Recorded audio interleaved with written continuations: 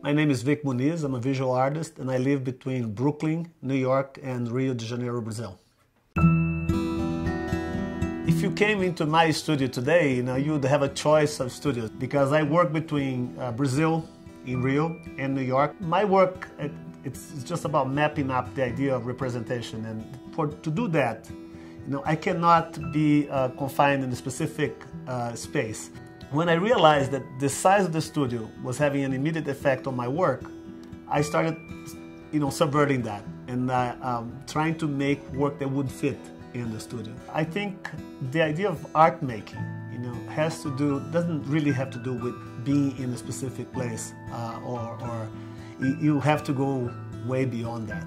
I think the world is my studio. I set myself this really ridiculous task of working with very unorthodox things, like from jelly beans to garbage, toys, money. Every different material that I choose to make art with puts me in a different path, a different process. If I do that with materials, why not do that with scale? Why not do that with different culture? I think the best way for an artist to manage their relationship with their studio is actually to think about what's inside and outside.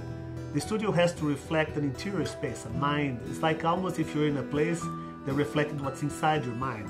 So you have to surround yourself with things that really entice your curiosity, it makes you think about other things. For me, a perfect day would be waking up around 6:30, or take my kids to school, or do something very practical, be part of the flow of life.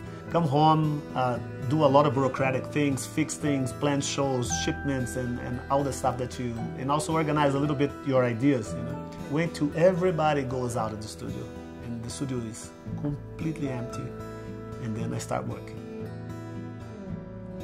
The only thing that makes us different from all the other species is that we do not solve problems, we create problems to be able to solve them. We create models, And this makes us different. And by these models, we create units of belief.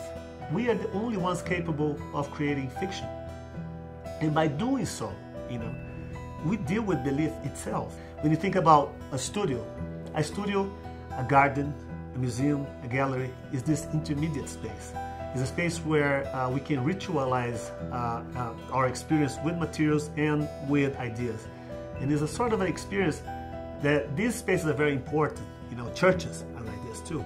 Laboratories are like this. It's when we practice our relationship to the world that we live in. Art studios are very interesting and very important because of that.